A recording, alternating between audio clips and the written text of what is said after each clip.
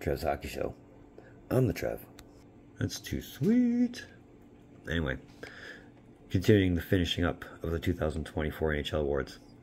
And the Calder Trophy for Rookie of the Year was awarded tonight, and really, it's no surprise. I don't need to tell you, I think you've already got the gist of it. My prediction was right on this one, and the hype is very real. Connor Bedard is your 2024 Rookie of the Year. So let's talk about it.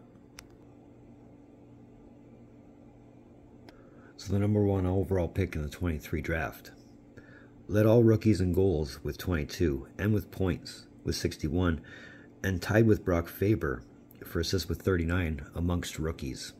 That's all in rookie points, despite missing 14 games with a broken jaw.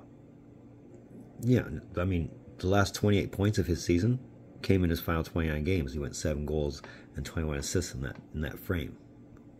I mean, despite all that, every time you turn on TV, it was Connor Bedard with a fancy play here and Connor Bedard with a fancy play there, such as this Michigan here against St. Louis.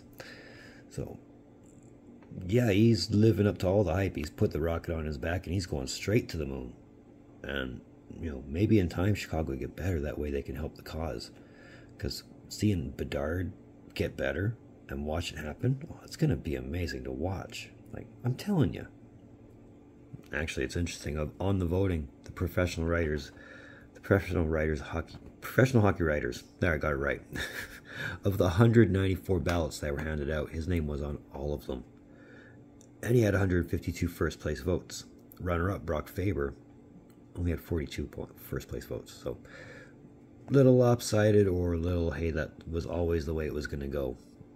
Depends on how you want to look at it, right? Right.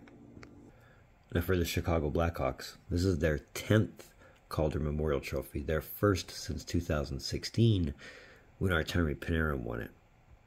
But, I mean, consider some of the names he's in this company with. I mean, Panarin, Kane, Belfour, Larmer, Tony Esposito.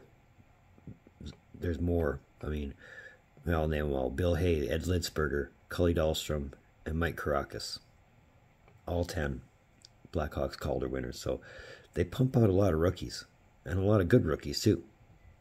But like I said at the beginning, the hype is real. Like, I mean, I've not seen Bedard play in person yet, but just watching what he's done on a game-to-game basis, he's doing things that it's cheat code level, really. I mean, sometimes it's scary to even turn on the TV because, I mean, who knows what kind of Bedard highlight we're going to go on for.